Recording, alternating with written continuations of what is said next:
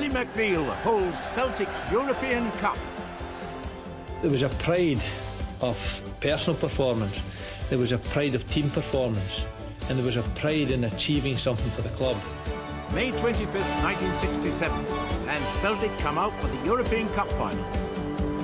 I've never seen a better team, either before or since, in the Lisbon Lions.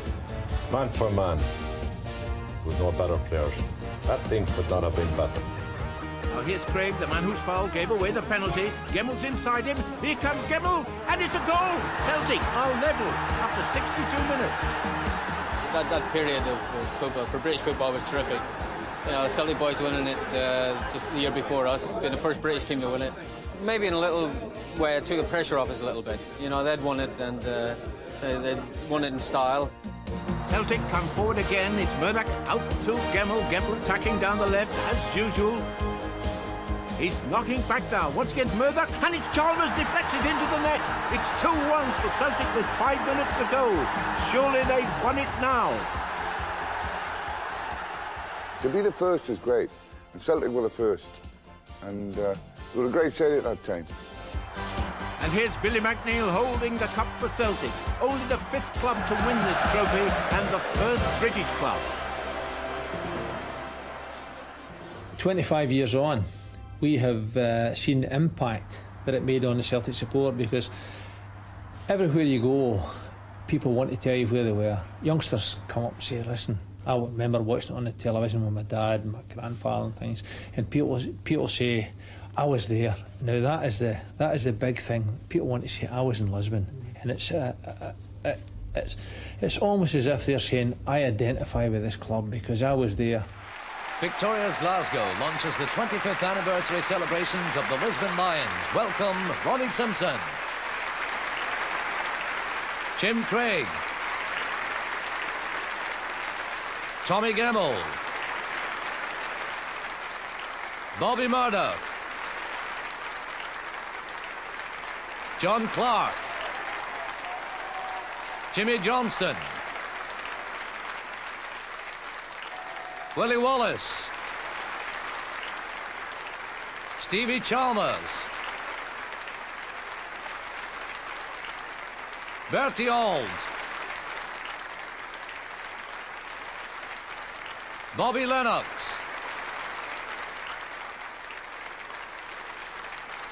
and gentlemen, a special welcome for the other members of the great Celtic squad: John Fallon, Willie O'Neill,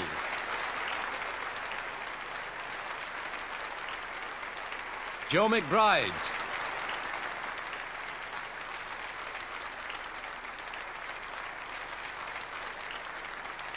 Charlie Gallagher,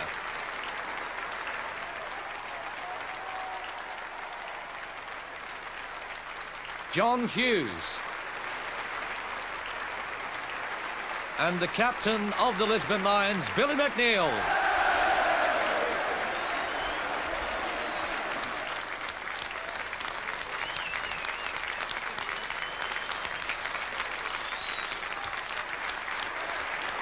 The waistlines and hairlines may have changed, but 25 years ago they were 11 young Scots, each of them born and raised within 30 miles of Glasgow. The Lisbon Lions challenged the biggest names in European football and won.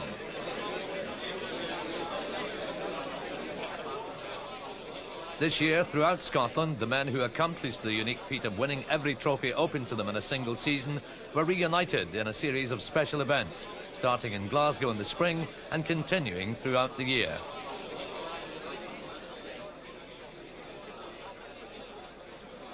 The year of their greatest triumph was 1967, when Celtic, led by Jock Stein, became the first British side to win the European Cup.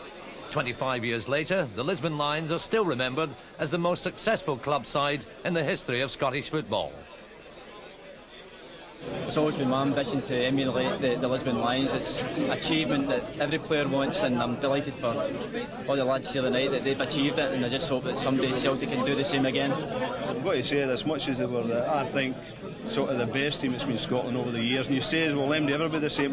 I don't really think so, because they were the first British team to win the European Cup, so nobody can emulate that. But some of the things they got up to, they liked a bit of fun. They always put it in perspective at the right time. On the night they actually won the cup, watching the game at home with my father, and when the winning goal went in, he just picked me up, threw me up and smashed my head off the ceiling. People today, tactic-wise, are smarter. I'm not saying Inter Milan were a bad team. They Celtic seem to play with a little bit more freedom. Today, that freedom seems to have stopped. So I think that may have been the last you'll see in Scotland of a good footballing team. Other teams hopefully will win European competitions, but I don't think in the style that Celtic did it. They're a great bunch of characters as well as good players. And I think they've all got everybody's got a soft spot for what they achieved in their day, you know. The whole of Ireland are great supporters of Celtic, and in a time when the Lisbon Lions always, of course, won the European Cup, everybody was tuned into television. Likewise, I was the same, and I remember that particular time with great memories, although I was only a young boy, and it probably was the first memory that I had, and it made me a Celtic supporter, and made everybody else over in Ireland thorough Celtic supporters. We were fortunate to play along these guys, and probably their hardest game was against us, I feel. Well, you know, players like Danny, Josh Connolly, Louis Kenny and that. And there was a time, about that time, Big Jock tried to put it forward that Celtic would have a second team playing the whole second division. It didn't materialise because we'd probably end up winning it. But it's true, they were great players. Without having trained and played with them, I wouldn't have been the player I was. And I think we've always got to remember, without Jock staying, none of us would have been what we were.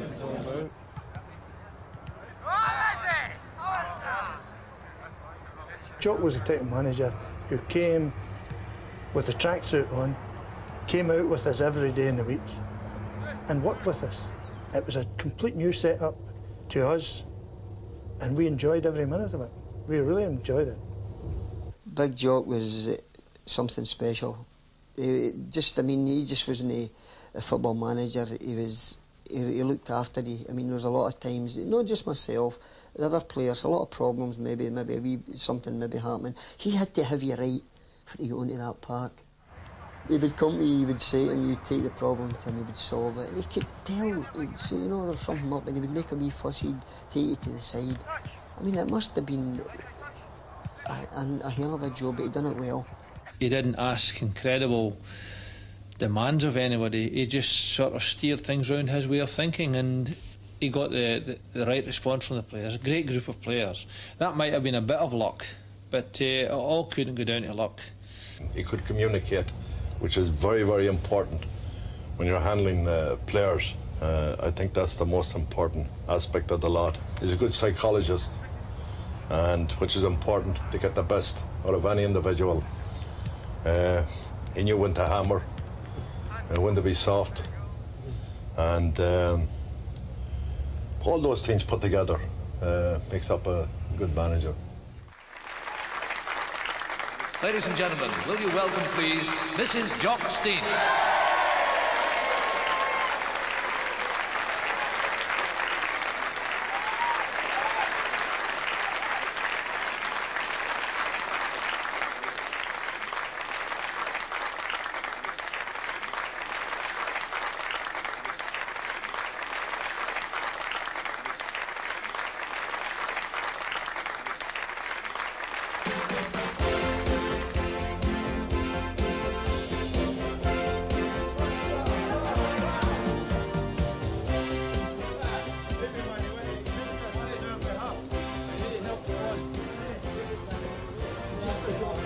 Put it up there, that's... Of course you don't trap it. I know.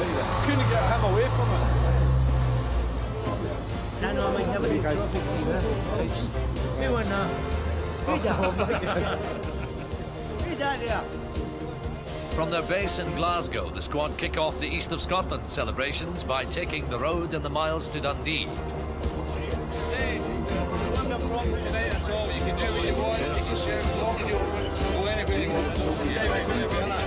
I know I can cycle. Complete opposite.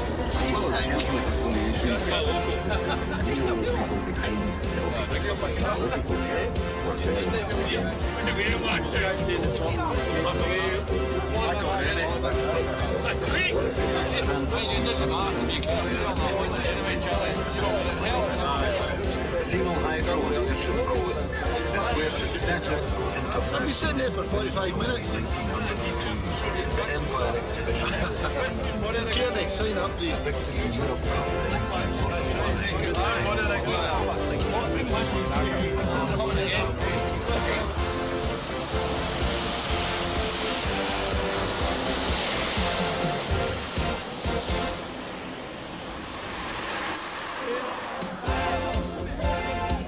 Everywhere they go, they still attract huge crowds. No one, including fans not yet born when Billy McNeil and his men added the name of Celtic to the most important prize in club football, can forget the Lisbon Lions.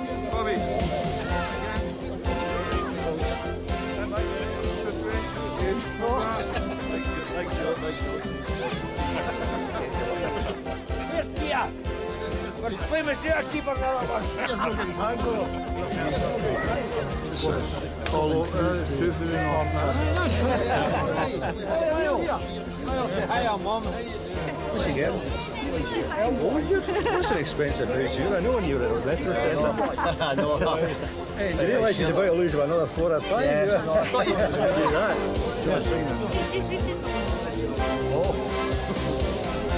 Donnie McKinnon. I says, Donnie, is this your room? He says, aye. He says, you'll not believe who's in it, boss. I says, how what? Excuse me, officer. I says, what is it? He says, somebody peed my mum. Who was there? Start banging the door. Dicey comes out with weary eyes. You know, what is it, boss?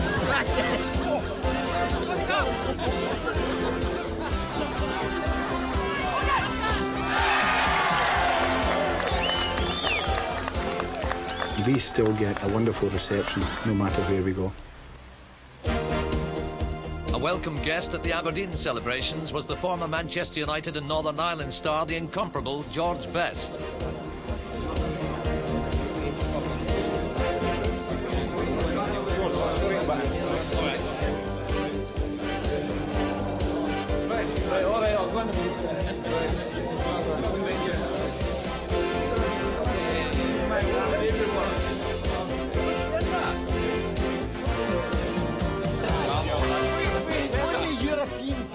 A pedal boat. Me and my daughter, and honestly God, it was George was lying on the beach, wanting to talk to me.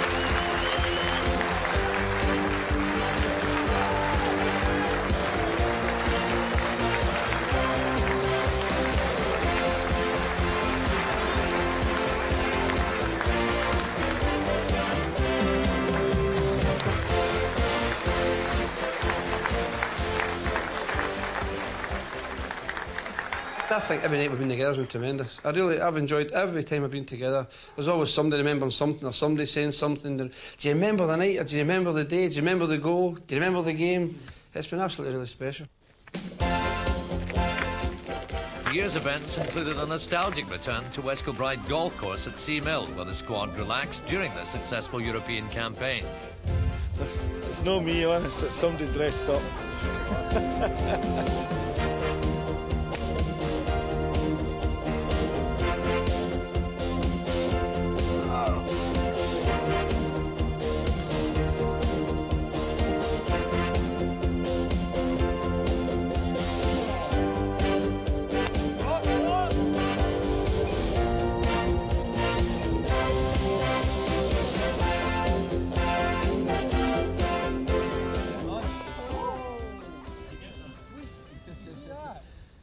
One of the players actually said the other day, he said, I don't know what's going to happen when all this is finished, this 25th year, because what we're going to do next year, we're not see each other for a few months.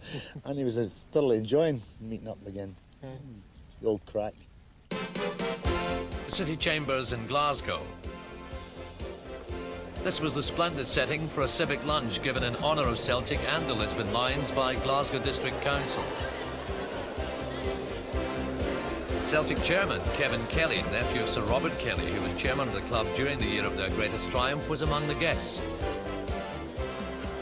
We were The closest squad you could ever get was in the time we played. But you know, now we're more close. We're far, far closer now than ever before. We are a family. There's no fear of contradiction about it. And we'll never be any other than that, because when you're in Glasgow, you're always recognising. I'm talking about people, my family, my son, my daughter will say to me, Dad, who is that? And really it is just people.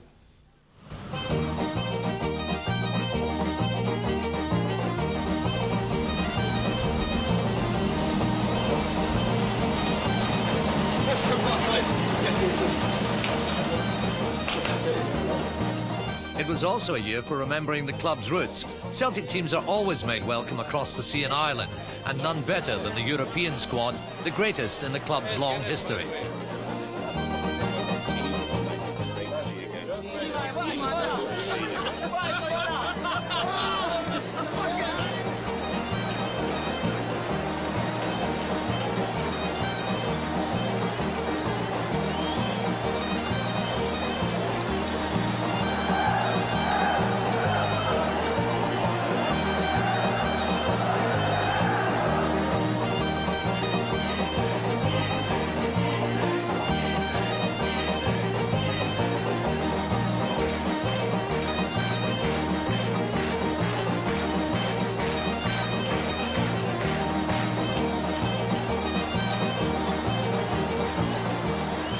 Ireland obviously is always special. If you've played with Celtic, then even for a Scotsman like me, you learn to appreciate just the impact that the Irish have made in the club. It was their club, they started the club, and they were very, very clever. They called it Celtic, which became obviously Celtic. But the influence from the Irish has been dramatic, and the functions, there's been one or two functions, but the big one in Dublin was tremendous. Great. It really was.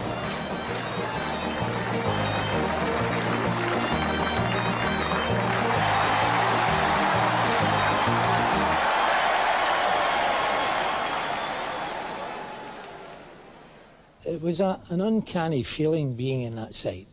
They were super, you know, they were just super confident. We never expected to lose a match, and we didn't lose many. I think we lost a couple of games that year, but it was just an air about the place, and the confidence was always there that we were capable of beating anybody. After we won the league in '66, the gaffer took the 1820s to America for almost 6 weeks, and everybody got to know each other, and we played loads of games, and the camaraderie was great. And I'm still convinced this day that was the big thing that made the team it was. Ronnie Simpson, for instance, with his experience and everything, we used to call him Dad and Pop and all that, but really, he was one that could turn around and say to us, we've got it all to do. The start of anything, we've got it all to do. Now, that was only one, and then you could go to wee Jimmy, and Jimmy was always, he was looking at himself in the mirror and actually geeing himself up before the game, and very, very, very few people would speak to him, but we knew as an individual what type of person he was. The other one was Billy. He would strut about with his chest up and spitting him. That was his favourite, you know, and so confident of himself. You know, these were the type of people. Tommy Gemmell, very seldom seen him to about 20 minutes before the game. We played around about 75 to 80 matches every season. It was great for the players because when you're playing matches, it cut down on training activity. So you're talking about playing Saturday, Wednesday, Saturday. So in between times, all you did was some sharp work and ball work. Mm-hmm. All the heavy stuff was done pre-season, and the stamina was built up then. We had the Bibs versus the non-Bibs, and we had the same teams all year, and that was a much more important game than the Saturday game, because it was two parts of a dressing room against the other half, and it really was important. And do you know something? This is the marvellous thing about that. When I look back on it, you had John Hughes in the bench, Charlie Gallagher, Joe McBride, you know, Willie O'Neill. They were all great players. They could have walked into any team. But the thing about it, each and every one of them only wanted to do one thing, and that was play for Celtic. There was a pool of players. It wasn't just 11 boys that won the European Cup. There were 16 players, and they used them very well indeed.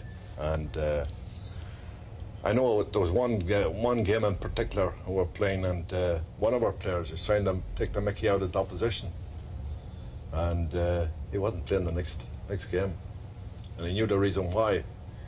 He told him in no uncertain manner, because he felt that it wasn't very professional.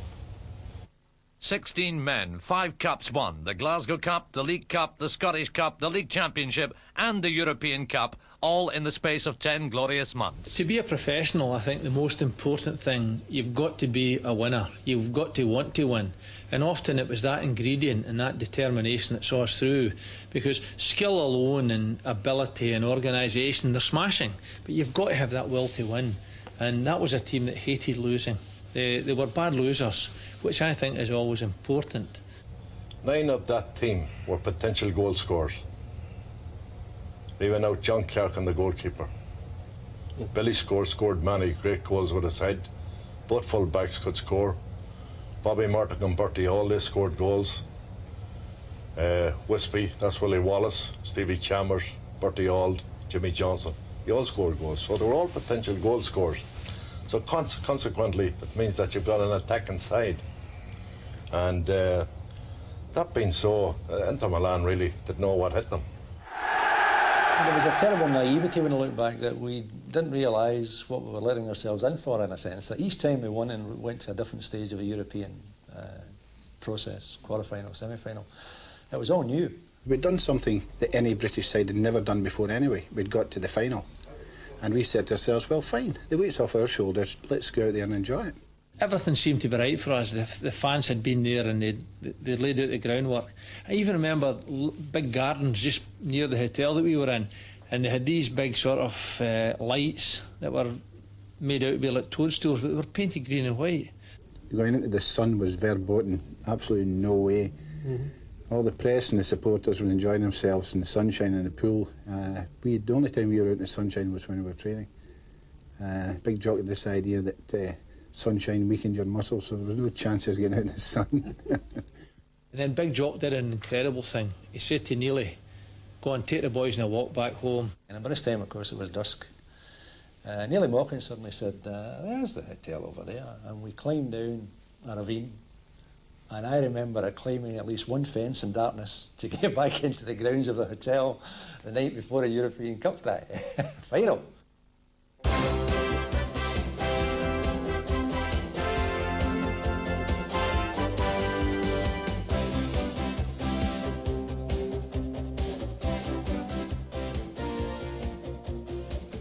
Goalkeeper Ronnie Simpson joined Celtic in 1964 from Hibernia. He won 2 FA Cups with Newcastle United, 4 League Championships with Celtic, 1 Scottish Cup medal, 3 Scottish League Cup medals, and capped 5 times for Scotland. I was getting on for sure, 1 or 2 hours. Who wouldn't admit to it, I suppose, but so they'd been round the track before and they knew what it was all about, Bertie and people like that. Mm-hmm. Good professionals, hardened professionals. That was important. And I don't think, I think we surprised them tremendously, that's for sure. Right back, Jim Craig joined 1963 from Glasgow University. 6 League Championship medals, 4 Scottish Cup medals, 3 League Cup medals, and capped once for Scotland. Players realise how lucky they are to have a support like that behind them at all times, and it's come back out again this year to support fellas that played 25 years ago. And of course, the great thing nowadays is that they forget all the bad moments. Left back Tommy Gemmell joined 1961 from Coltnash United. He won 6 League Championship medals, 3 Scottish Cup medals, 4 League Cup medals, and capped 18 times for Scotland. I don't think we realised the enormity of what we'd done. I think basically 25 years on, we're totally realising what it was all about and what it meant to everybody. Right half Bobby Murdoch joined 1961 from Cambuslang Rangers. He won 8 League Championship medals, 4 Scottish Cup medals, 5 League Cup medals, and capped 12 times for Scotland. All the memories come flooding back now, you know, as I say, that everybody connected with that season. It was unbelievable, and everybody were great friends, tremendous. Centre half and captain Billy McNeil joined in 1957 from Blantyre, Victoria. He won 9 League Championship medals, 7 Scottish Cup medals, 7 League Cup medals, and was capped 29 times for Scotland. But that season, I think, changed everything quite dramatically, because not only did it put us into the forefront of Scottish football, it put us right in amongst all the big boys in Europe as well. So that season was so important and was so delightful that I still think to a degree that Celtic are trading on that to this day. Left half John Clark joined in 1958 from Larkhall Thistle. He won 3 League Championship medals, 3 Scottish Cup medals, 4 League Cup medals, and was capped 4 times for Scotland. At Celtic, I was going through, you know, a year part of it. You were an ambition to play for Celtic, and it came through for you in that way, and then all of a sudden you're playing for the top prize in Europe, you know. That in itself was a great honour to me, anyway. Outside right, Jimmy Johnston joined in 1961 from View Park FC. He won 9 League Championship medals, 5 Scottish Cup medals in 67, 69, 71, 72 and 74. 5 League Cup medals in 66, 67, 69, 70 and 75. And was capped 23 times for Scotland. We worked hard at our game, but okay, you could say we played hard as well, but we never ever let anybody do. We never let the people do and the fans who were important. Inside right, Willie Wallace joined in 1966 from Heart of Midlothian. He won 5 League Championship medals, 3 Scottish Cup medals, 2 League Cup medals, and was capped 7 times for Scotland. It was a really fantastic 6 months for me, because I had gone through a couple of years with Hearts and we hadn't really achieved much in the last couple of years I was there.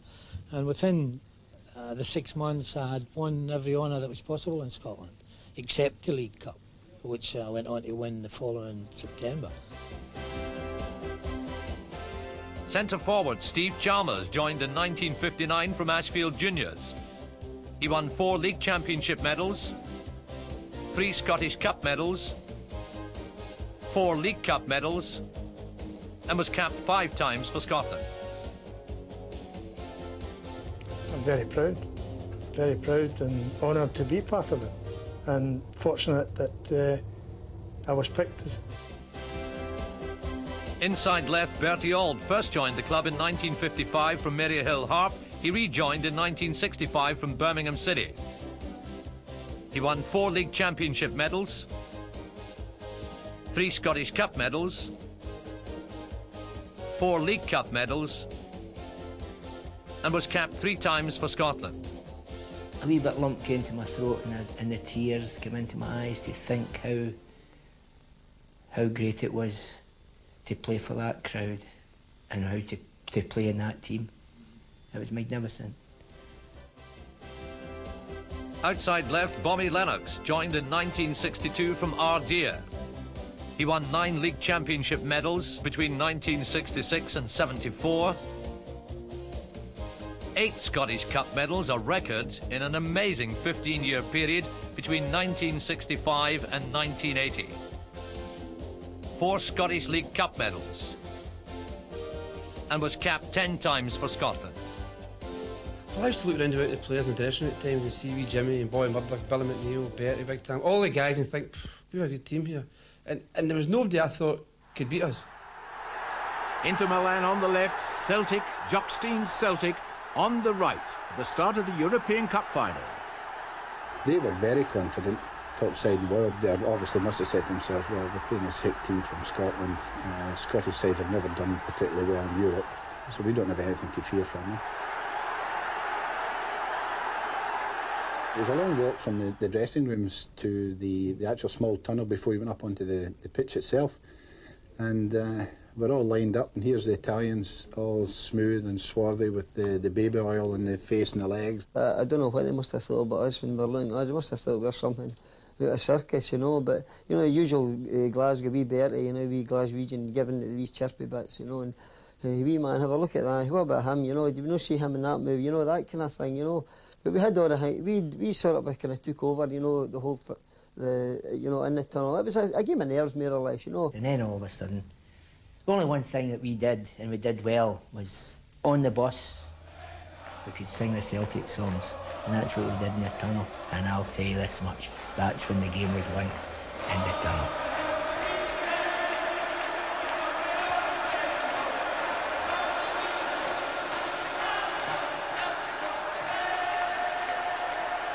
And that Celtic song must be striking fear into the hearts of the Inter Milan supporters and their players. But these fellas are used to all the big games. But it's Celtic now coming forward on the first attack. And it's a beautiful pass down the right to Johnston. Now, what can the little trickster do? Well, he can certainly do it, and causing a bit of panic in that Inter defence. Inter, one of the best defences in the world, but it's now Celtic again. It's Jimmy Johnston trying to cut inside, and a save by Sarti. Well, it's a bright opening by Celtic, and here they come once again, and they're taking the game to Inter, which will shake the Italians. Jimmy Johnston, a super header, and he's hit the bar, or was it turned over by Sarti? And now Inter attack for the first time in the game. Now Capellini moving over to the right, and down he goes. He's brought down by Craig. It's a penalty. It's not a start you want in the European Cup final. And we were a bit aggrieved at the time, but obviously when you see it replays, it was a penalty kick. Jim Craig won't forgive me for saying that, but I think even he now admits that. Now, I'll tell you my favourite story of the time. My father had been reluctant to come. He worked on a Saturday, Dad, so he didn't see many of the Saturday games, but always came during the week. And he'd been reluctant to come to Lisbon because he thought the Italians would be too strong for us. They were an experienced team and they'd shut up shop and they wouldn't manage to do it. And it was only on the Sunday before the game, that was 4 days beforehand, I finally persuaded him to come. I had a seat in a plane all ready for him, and I had the ticket all ready for him as well. I didn't see him before the game. And then, of course, when I gave away the penalty kick, now, it sounds a strange thing to say because there was 55,000 people there. There were 22 players all upset about the penalty. 11 were upset, another 10 were upset, 11 were gloating. And my thought was, I can imagine what he's saying up there. I've brought him all this way. I've virtually coerced him into coming. And he's seen his son give away a penalty kick in the European Cup final. Yeah. And here comes the penalty. And Mazzola has scored. It's 1-0 for Inter after 7 minutes. And playing a team like Milan and the Italian soccer at that time, Italian football, if you went 1-0 down, you needed the Panther division to break them down. But in saying that, we had played well up until then. We looked more like scoring than they did. Then when the penalty kick came around, we went 1-0 down. I think for about 3 or 4 minutes, I think in everybody's mind was, oh gee, you know, it's going to be twice as hard. I've looked back on it often. I think the best thing that ever happened to us was them scoring. We felt it was an injustice at the time. We felt it wasn't a penalty kick, and we felt it was wrongly given. And I think that helped us because from then on in, we knew there was only one way to win the game, and it was taking it right to them, and that's what we did. The Celtic, one down. It's no use playing a defensive game now. They've got to come out and attack, and they're doing that so well. And the goalkeeper, Sarti, is going to play the game of his life. And Celtic once again coming forward. But again, this beautiful Inter Milan defence. It's so hard to crack it. But Celtic are trying hard enough, and they're trying to get down the right wing so much because Johnston has the beating of Fecchetti. Now it's McNeil winning the ball in midfield, and once again down that right wing towards Johnston. And Johnston almost getting that one, but Fecchetti beating him that time. And the referee, I think, has given a foul. Yes, a foul by Fecchetti on Johnston. There's Stevie Chalmers wanting to play it 10 yards back. Now to Johnston. And tremendous acceleration by Jimmy Johnston, but Peaky, the sweeper, comes across and it's out of play. Throw to Celtic. Johnston going to take it. Oh, it's a bad one. He should be receiving them, not taking them. Now Celtic still in possession, still going forward. But that chip's too long, I think. Yes. I remember there were an old fella called Jimmy Gribben, and he used to say to us before a game, he used to say, Bert, remember the ball's round, made to go round. And the ball can travel much quicker than the man. So that's what we did. We never gave the ball away. We kept possession, and we got them turning. They were the ones that done all the running. Until such time we gave wee Jimmy the ball. That's when we got the rest. He must have been on the ball for about 87 minutes. Wee Jimmy was having one of those days when nobody could take the ball off him. The Italians were good markers, good defensive markers, but wee Jimmy just tore them apart that day. It didn't matter where you went to. You went outside left, outside right, up the middle, right back, midfielder. The guy was always there, and you never seemed to get rid of him. You maybe had to get past him once, maybe twice, and he was there. You never committed yourself. And if it looked as if you were, they would always check you. Oh, a foul. I'm sorry, great, up to the referee. Oh, a million apologies. Professional, very professional. They did what we thought they would do if they scored. They just fell back and tried to hold on to the ball. They gave us the ball as much as we liked. Till about halfway into their own half, and then it closes down very, very quickly. But we had players capable of breaking down that type of formation, provided we kept the ball and used it sensibly. And wee Jimmy obviously was one of them responsible for breaking them down. He probably had the best marker in the world on top of him that day, this guy Bergnish. And normally he would play in the right back position, but as soon as we kicked off, he went straight across and picked up Jimmy and marked him wherever Jimmy went. And Jimmy went for a wee wander now and again and dragged him out and left a bit of space down the right hand side for Bobby Lennox making runs out there and Jim Craig going forward. And the same thing was happening on the other side. Now, Celtic coming forward again. It's Clark pushing it forward, and there's Gemmell. Tommy Gemmell, the attacking fullback. A little shuffle, and the right foot shot, and that wasn't far wide. It turned out the easiest game that I had in the whole season, because John Clark and myself really basically were never involved in the game to any great degree. They got a penalty kick earlier on and really never put any pressure on us, and my job with that day was just picking up the ball and giving it to Bertie or giving it to Bobby Murdoch and letting them get on with it. The movement that we got up front was tremendous, because then it allowed us to get our fullbacks going forward. Jock Stein encouraged me to go forward, and as long as you went forward at the right times, you had to remember first and foremost that you were a defender. But I liked the attacking streak in me, and every opportunity I got forward. Now here's Gemmell once again. And a brilliant catch by Sati. What a good goalkeeper he is.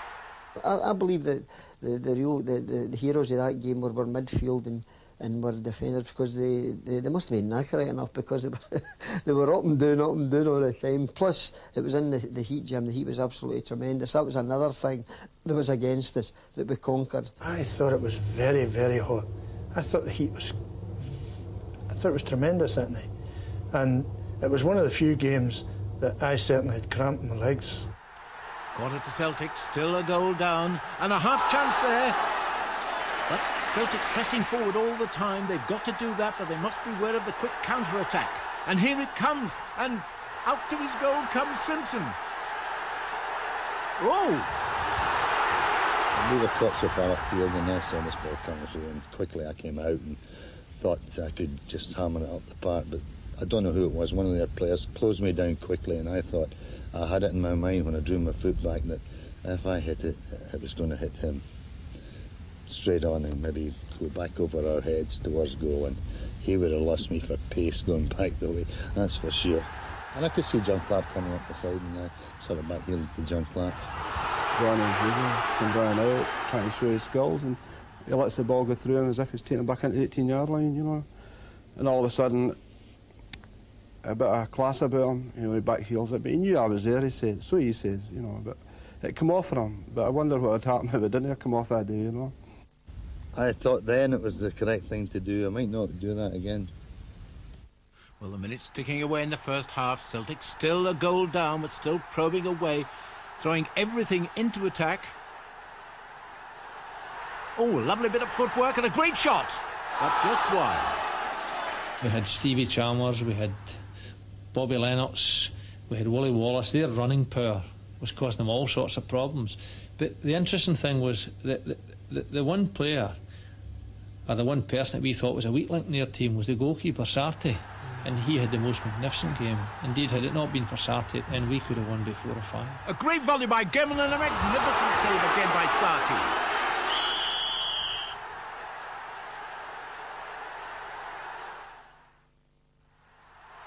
Here they come for the second half, and I wonder what Jock Steins told them during the interval.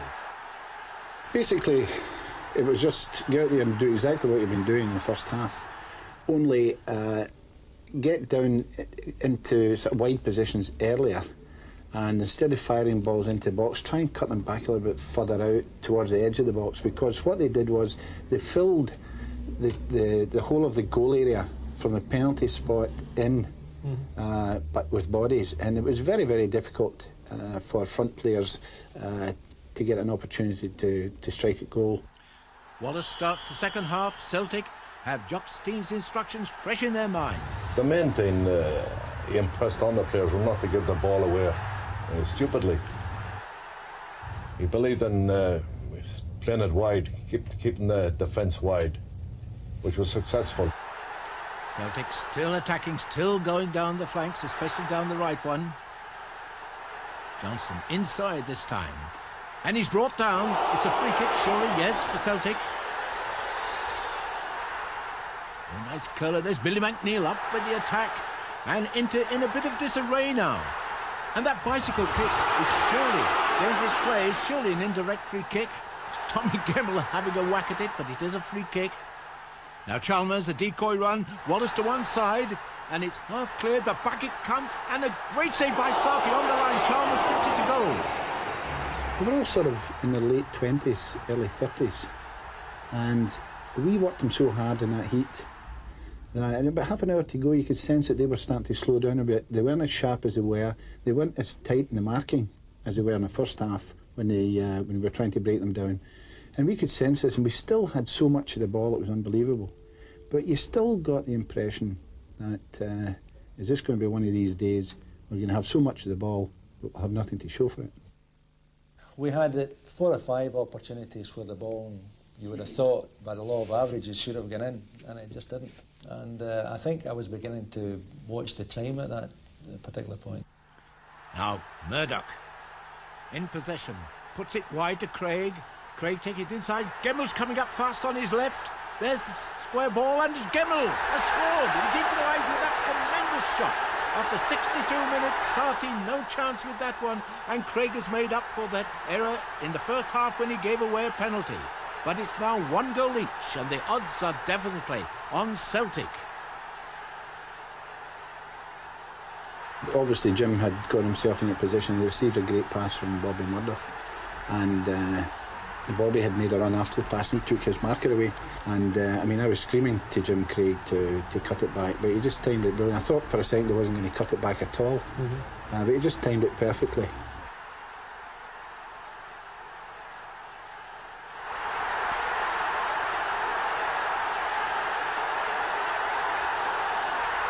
The way our team pattern was, it was absolutely sacred that if Jim was forward, I was back. But obviously we made exceptions that day. If, for example, that move had broken down and they'd broken away, and scored a goal, I was the one that was in trouble. I tell my boys that it's just a question of standing there and very brazenly waiting for the perfect moment, but it wasn't quite as meant as that, you know. I got a fine pass on Murdoch, and again, you know, because you're playing at that level doesn't mean to say you cannot think your way across. As soon as I got it, I realised that I was in no position to shoot. There was one man between me and the goal, but I delayed because I wanted more men between me and the goal, and of course as soon as more men came, that was the time to lay back the pass. And that was something I had worked on beforehand. It was a very simple matter by watching films and things like that. I realised that if you held the ball long enough, the Italians would not want one man to one man. They would come and have another man behind that man just in case, which then leaves a space somewhere else. So it's a question of pulling back. Well, after we equalised, we went back to the halfway line to restart the match, and Big Jock's sitting there on the bench, and he was giving me this, cool it, slow it down, and we'll take them in extra time. And I said, for goodness sake, boss, I said, we've equalised and there's about 20 minutes to go or so. There's no way I want to play another half hour. That's Gemmell, the scorer, coming forward once again for Celtic, one each. We had them on their heels at that time, so there was no point hanging back. It was all just taking the deal with the horns. Now Celtic really have them worried, and that one, though, a bit too high. But back comes Celtic, is out to Gemmell, and Milan really in trouble now. Inter Milan looking as if they've had enough. Lovely cross, and Celtic have got so many players in the box, and a wonderful shot from Murdoch. And back comes Celtic again, and a great save by Sarti. But still it's all Celtic now. Inter Milan really are struggling, and it's a beautiful shot that inches over the bar. And Celtic once again, and the crossbar saves Inter. I watched the game with my son, and it's interesting to get somebody else's or a younger person's attitude, and he couldn't believe the ability in the side, he couldn't believe the skill. Because I think youngsters think that skill belongs to the modern day, and really he was quite astounded at the ability. So Celtic playing some beautiful football now, but it's still only one each. And Sarti in action once again, and the Inter defenders kicking it anywhere from defence, so unlike them. And back comes Celtic, and again it's Sarti to the rescue for Inter. Now Murdoch out to Gemmell on the left. Murdoch making ground. A little shimmy from Gemmell. Back to Murdoch. Chalmers, it's a goal! Celtic are in the lead with 5 minutes to go. And could that one be the winning goal? Certainly those fans think so. Played out of Big Tam, and then Big Tam went. He didn't commit himself. They were all backpedaling. And when the time was right, when I sort of supported it and Tam pulled it back, I just whacked it across the face of the goal, and it was about 6 yards out. Stevie's side foot, beautiful contact. Stevie stuck it away. A lot of people still ask me, was that your goal? And I said, no chance. It was going for a shy. It was never in near it. Stevie got a great contact on it, stuck it away, and that was it. People would think that was a bit of a fluke, that goal. I can assure you right now that we'd done the same thing in training day after day after day. Full-backs going down, cutting it back to midfield players, and the front players being in the goal area for tap-ins to goal. I mean, that was something we used in training every day of the week. In the case of my own goal, it could have been any one of the strikers, any one of the team putting that ball in the net, because it was well and truly practiced.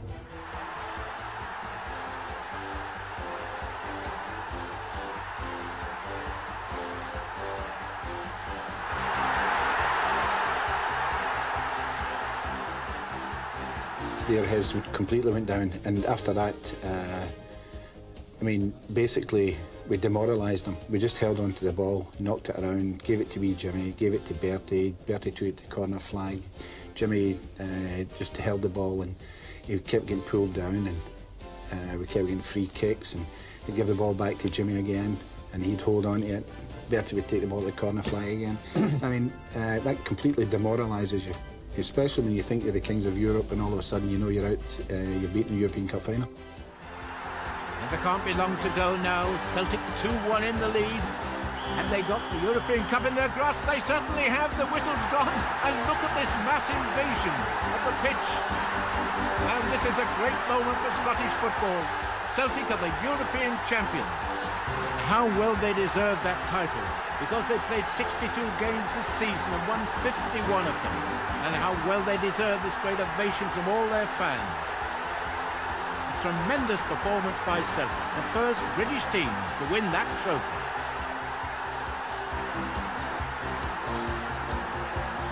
I think it was the following morning before we really realised what was happening. Indeed, it didn't really sink in, probably until the following afternoon when we get back to Celtic Park and we got to Glasgow, and all of a sudden it hit us then, because I think we were living in cuckoo land up to then, you know. Coming through, I mean, the whole place was just full of people. It was absolutely tremendous coming back in the coach right through Glasgow. That was probably the best part of the European Cup, the bit that really sunk in. Coming right through Glasgow and waving to all the people at the windows and people hanging out the windows. And we turned into Celtic Park and there were 60,000 people there. That's when you know you're the European champions. It was absolutely tremendous. We didn't just realise what we had achieved. We'd beat the best team in the world. The whole thing was just like, I mean, it was just like a bit of a dream. It was somewhere we never should have been there. It was great, and the fans thoroughly deserved it. It's an astonishing thing. You kind of lose the appreciation of how much people enjoyed that occasion, and it's only this year that it's come back to us, because the impact we have made on Celtic supporters was quite dramatic. 25 years to the day that Celtic became the first British club to lift the European Cup, a gala dinner is held in honour of the men who won.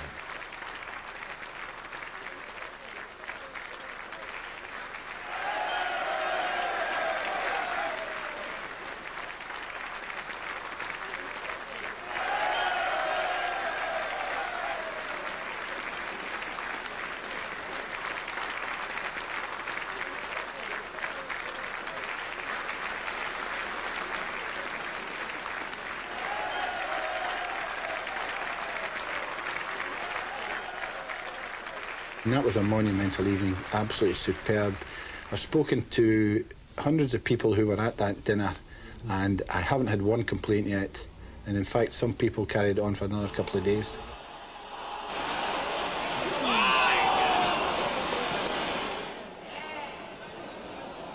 I believe there was something like 900 there, and it was absolutely excellent. We couldn't believe it, the reception that we got.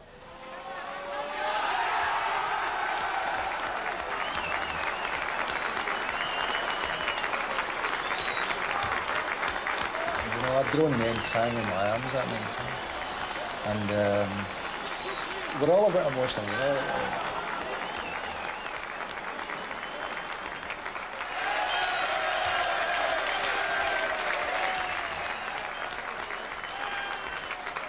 The hospitality then was different, terrific.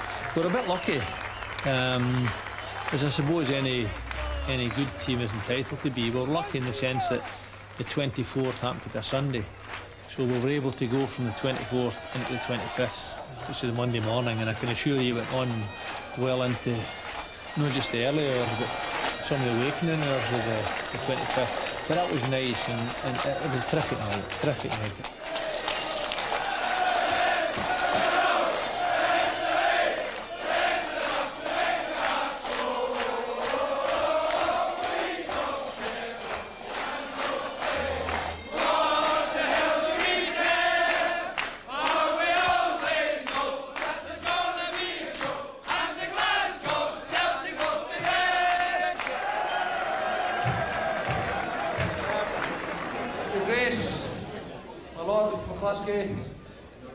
Gentlemen, and more importantly, Celtic supporters, I would like to say that being captain of this team, I never had any problems. You'd like to say that? I would like to say that, but it's not true. Anyway, I myself did not appreciate the extent to which that victory in Lisbon had touched the hearts of Celtic supporters.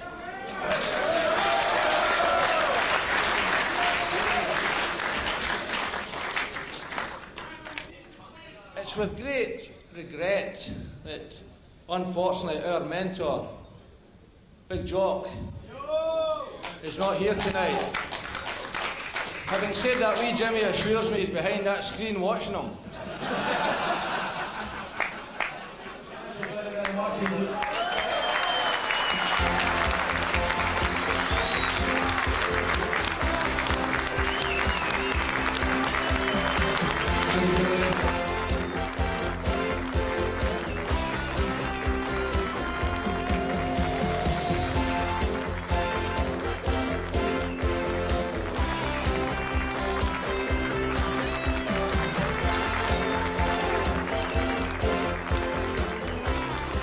Memories flooding back that you know, you thought you'd forgotten, or somebody jolting your memory or something like that. You know?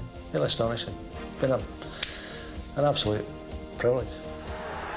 It's out to Craig, squares it. Here comes Gemmell. He's equalised.